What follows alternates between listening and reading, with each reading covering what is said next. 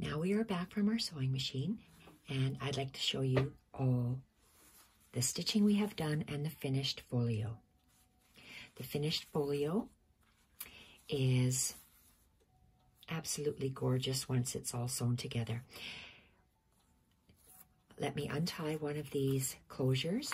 So I've taken a piece of twine, stuck it underneath my craft circle, tied 2 very tight knots so it's attached, and then it will just hang here until you want to close it.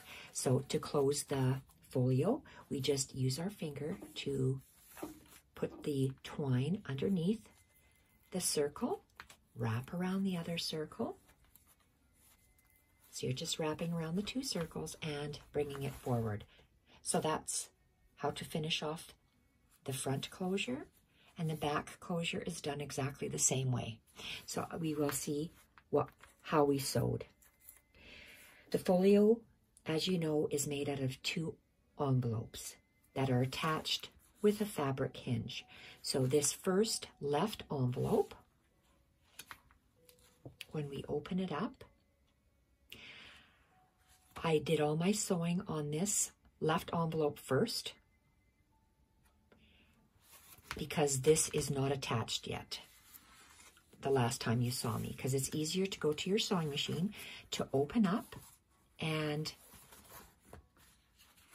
everything. It's a flat envelope, and you're just sewing for decoration, just to give it a decorative double stitching line, vertically once, vertically twice,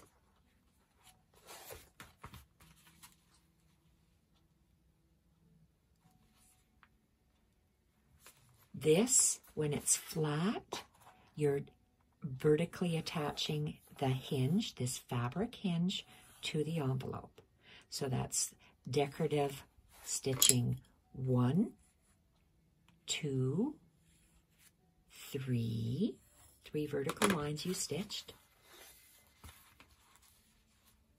This is the back of the envelope.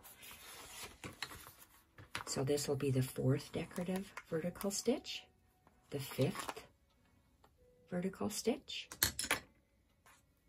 And then let's place it how it's going to sit, like this. Now we're going to add the horizontal stitch. This little front flap is loose like this. So we want to fold these 2 lines down, or fold this flap down and actually sew it down to this front portion. So that's what I did here. I folded it down, pulled the flap down, and I sewed up to this up to the hinge vertical stitch. So I sewed one side, then I went to the second side. That's 2 horizontal stitching. And I see my husband's on the phone and he talks loud. So let's open this up, and that hinge, just fold it back and open this whole section up like this, and you're going to sew a vertical section on. I said a wrong thing. It's this will be, if these are the horizontal, 2 horizontal portions of that envelope. So it looks like it goes straight across, but because our hinge, we have to move our hinge out of the way, we sew it in 2 parts. We sew this part first on either side, fold that hinge back and out of the way, and 2 times there. So let's fold this up. Then we take the second envelope. Let's open it up. We do the vertical lines first, and it's not attached at this point. It's just an envelope. So I am, oh, look at that. My stuff fell out of my slide. So I'll put that back in a moment. We do our 1 vertical stitch line for decoration, 2 vertical stitch lines for decoration, and that's just on the front flap not on that spine piece, just on the front flap. And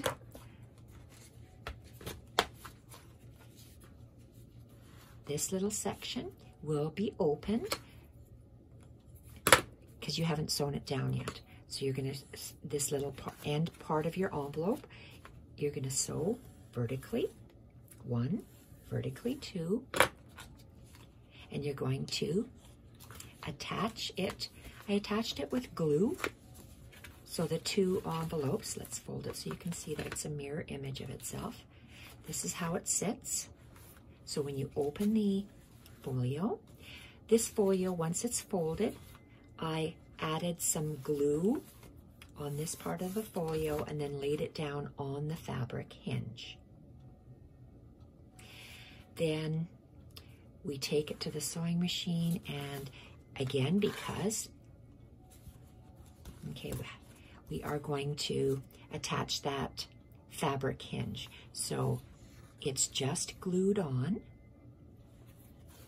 I maneuver it this way, and this flap still is not sewed down yet. I attach the fabric hinge with a vertical stitch. Then, because it's attached, we have to fold down.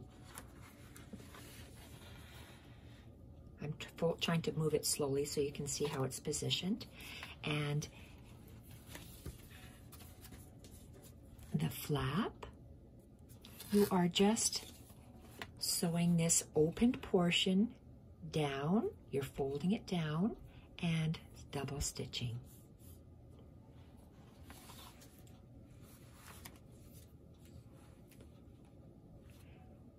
So we've sewn this and that. I wanted a stitching line across here. So let's go this way. We're moving the fabric hinge out of the way, and we're starting in our sewing machine right here because that's all sewn already. So this, oops, this is the correct spot. We are going to sew what hasn't been sewn. So the whole folio is lined with a stitching line all the way around, outlined with a stitching line all the way around. So let's fold this back how it's supposed to be. So you have stitched all the way around the outside of everything. Our folio, the folded envelope, creates a large pocket. We will be creating a large tag to tuck in here. I'm waiting till I do the main part of the journal with you before I add some more. So we open it up and we had this pocket. So I've tucked some things in the pocket. We have, this is from the printable, and I've printed it on a cardstock paper. I've added a snippet. A snippet is made with a piece of cheesecloth,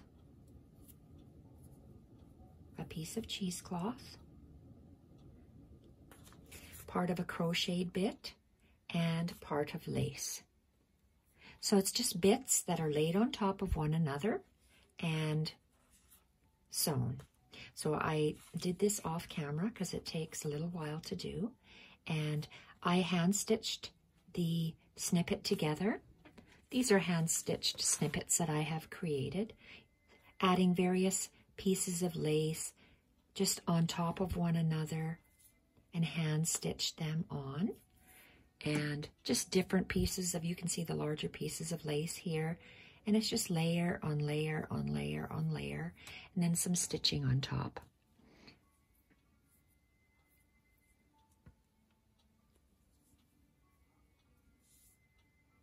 It's quite long to do these on camera, and I can do a separate video for that as well. So let's start here. We've attached this beautiful card. We've collaged on the back. The beautiful collage pieces are from the kit. 1, 2, 3 pieces. And I purchased this call it craft tape. Duckbrand.com, Easy Tear packing tape. Packing tape is what it's called. So it's, and that's what I use as my washi tape. It's so strong. It's like score tape, so it's very, very strong. So I tear off a piece about, I don't know, about 1.5 inches or so. And then I cut off little pieces, usually 1/2 inch. Well, it depends on what I'm gluing down. So I start off with a 1/2 inch piece, and you'll see how I used it here in this folio. 1/2 inch piece. These are narrow pieces, so I would have done let's tear that in half. And I'm going to cut this into 1/4 inch sections. So these are long little bits of packing tape. To me, it's craft paper with a very heavy adhesive on the back. And I just laid it down on angles like that. So this is one of my journaling cards inside. Second journaling card from the printable. I fussy cut. This is a sheet of decorative paper. It has a whole bunch of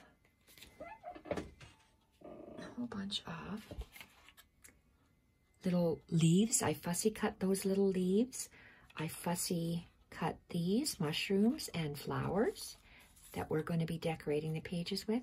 I fussy cut the circles, the little bits of tape pieces, the ticket pieces, the stamps, and all the little pieces. So I have everything in here for me to grab and use to decorate the back. And okay, that went here. And also inside the pocket, I decorated this postcard. I added a stamp, again from the printable, and a little leaf. So I'm just going to, okay, let me tuck this one in first. Then this one. Then this one. Okay, and we open it up, and we have those 1, 2, 3 beautiful file folder pockets from the printable, and I made 3 tags. The tags come in the printable. I mounted the tags onto a manila shipping tag. I glued, I fussy cut one of the brown and white, or brown and ivory mushrooms, glued it to the back. All of them are done like that. And on these set of 3, I've attached a postage stamp, and I stamped a cancellation mark on top. I've added 1, 2, 3 bits. I always work in 3. I put a piece of trim on the back, cheesecloth, and a fabric. So my piece of crocheted trim is like that. Let's move over here. Crocheted trim. Let's grab a piece of cheesecloth. I always have cheesecloth pre-cut in about 1.5 inches width, and they're long strips. So I'm just going to cut a little bit, about like that. And I pull the diagonals and place it down. Then I have a piece of the Tim Holtz fabric that I'm working with. Okay, this is a narrower piece, but that's okay. Let's just cut a little piece. I like to fray the edge if I can't tear it. And you can take it, I take my 2, I always work on a diagonal, and then I make a little, I'm imagining a line on the diagonal, and then I'm making a little pleat. Sorry, making a little pleat. So it's almost like a little point, almost a little point in the corner, and in here, and then where's a tag. Then I would have just taken it on here. I position the biggest piece on the back. Then I put these 2 pieces on the front. so it sandwiches the tag. And then I take it to the sewing machine and I double stitch all the way around. And that's what it looks like close up. So all three of them are done like that. So I'm going to place them back in our file folder.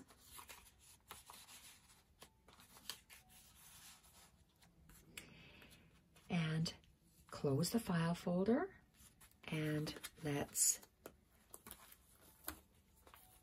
close it with the twine.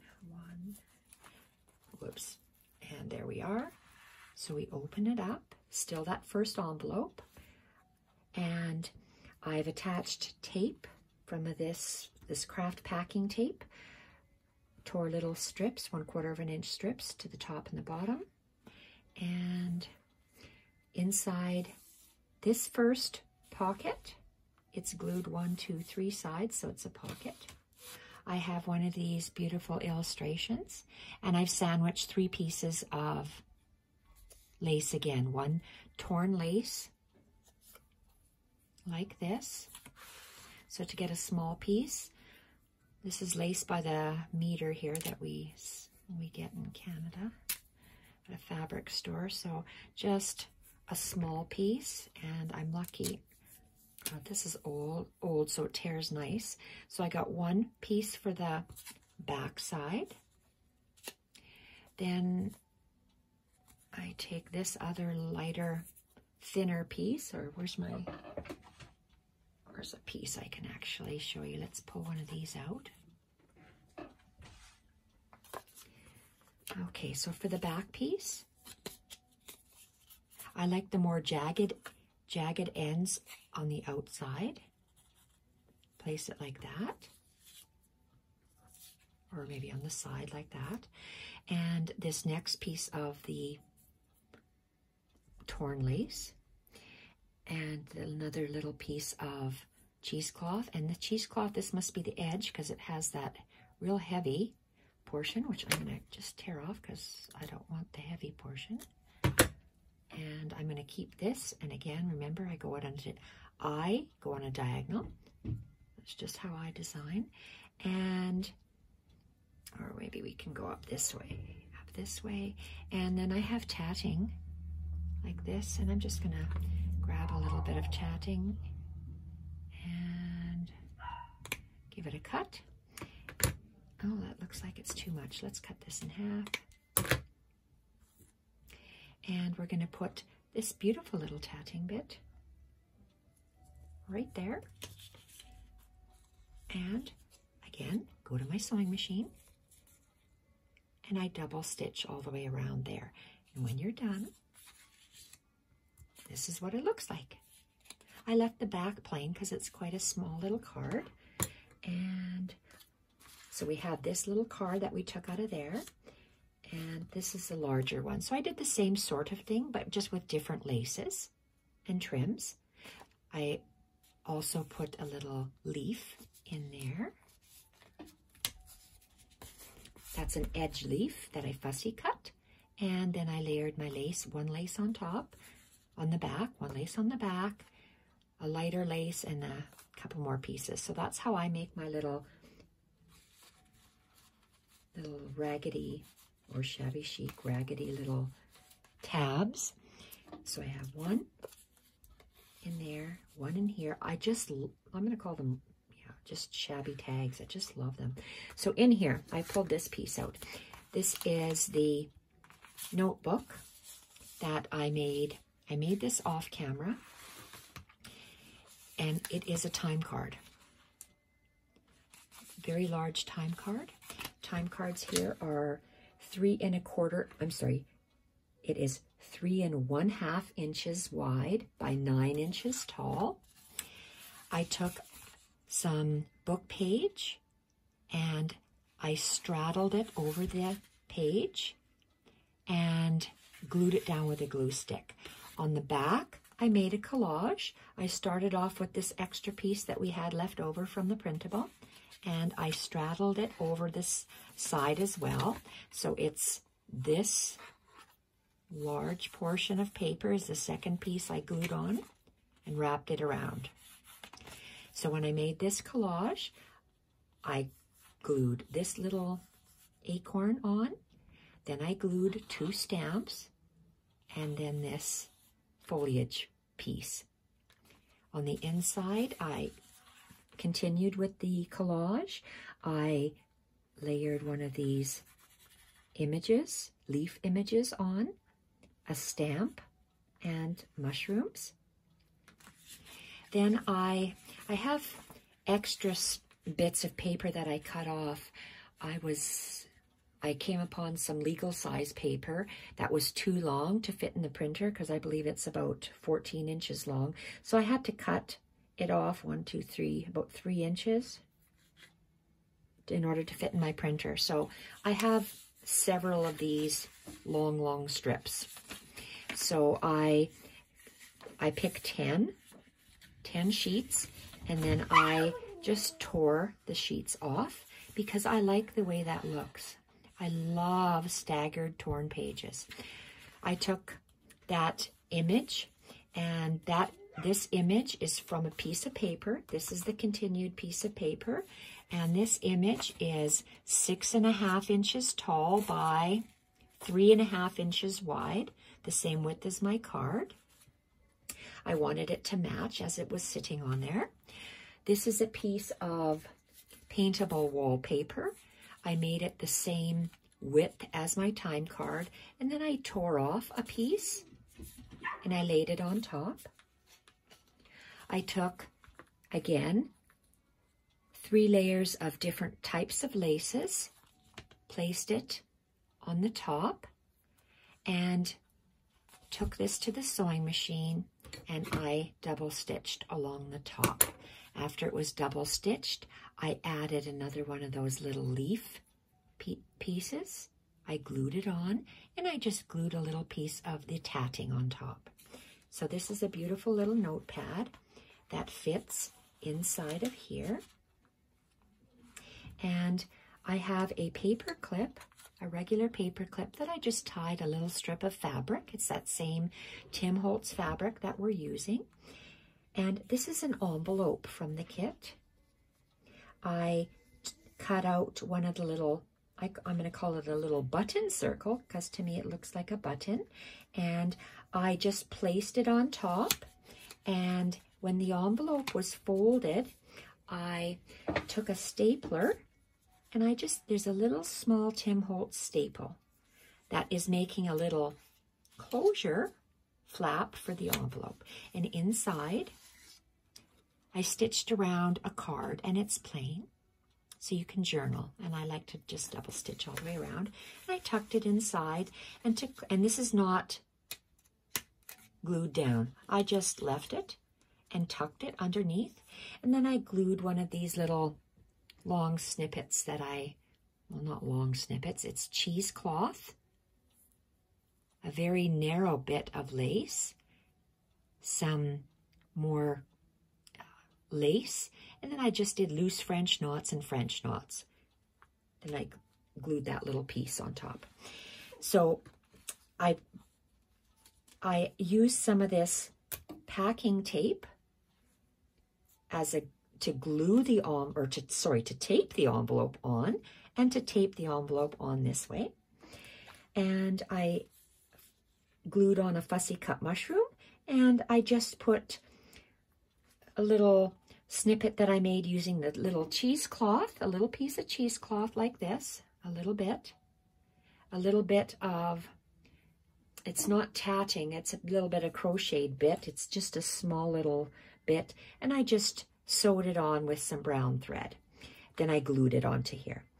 And to keep it shut, I just stick my paper clip in here, and I like to see things and stuff hanging out the side, so I'm just positioning my fabric to the side.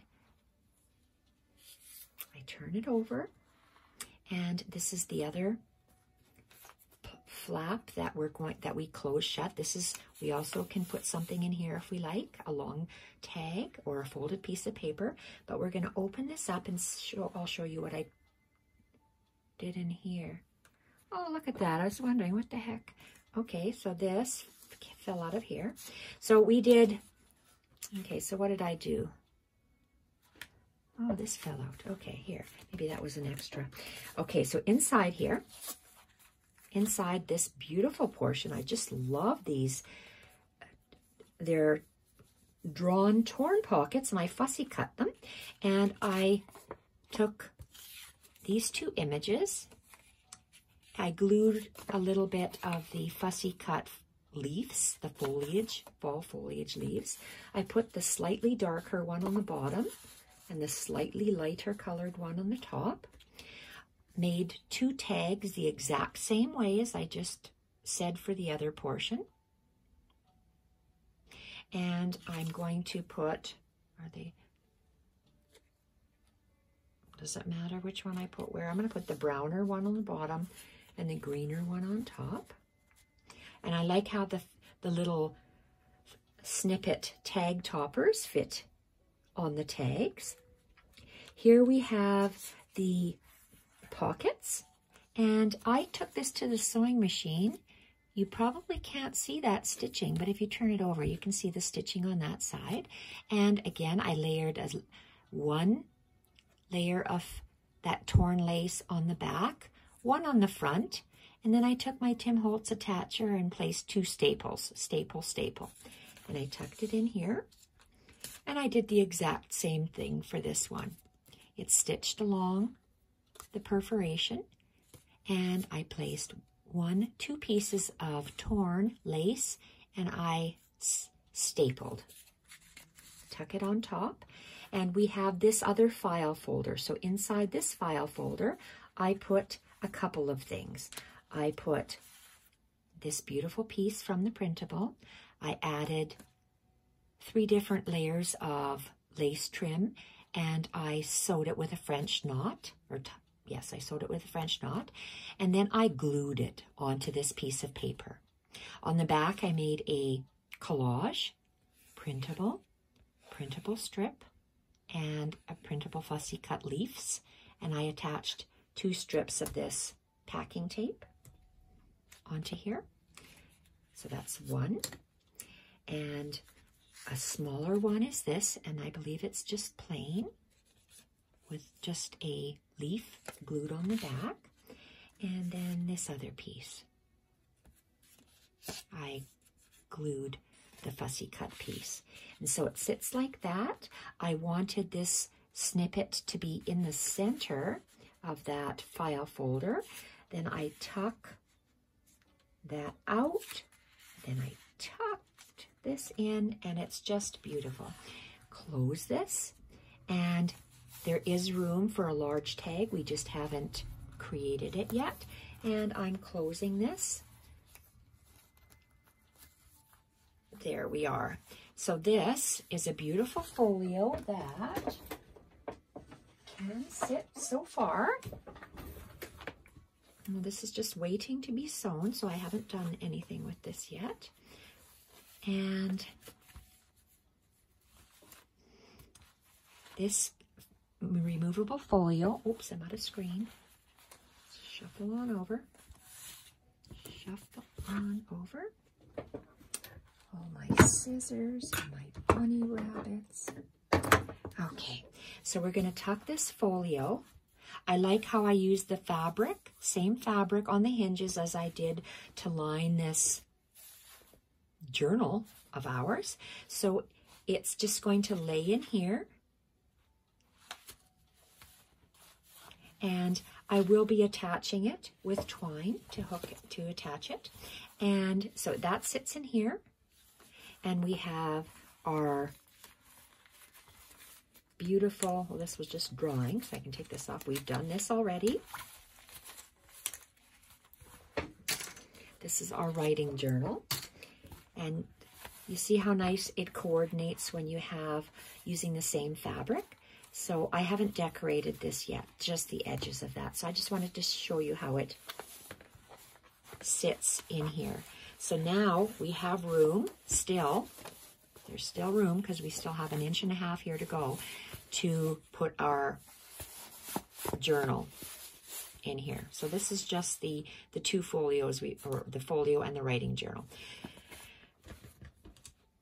We will have a beautiful wrap. And I'm just laying it in here for now. And I will be attaching some of this beautiful Battenberg here as well. So off I go to start creating the inner journal.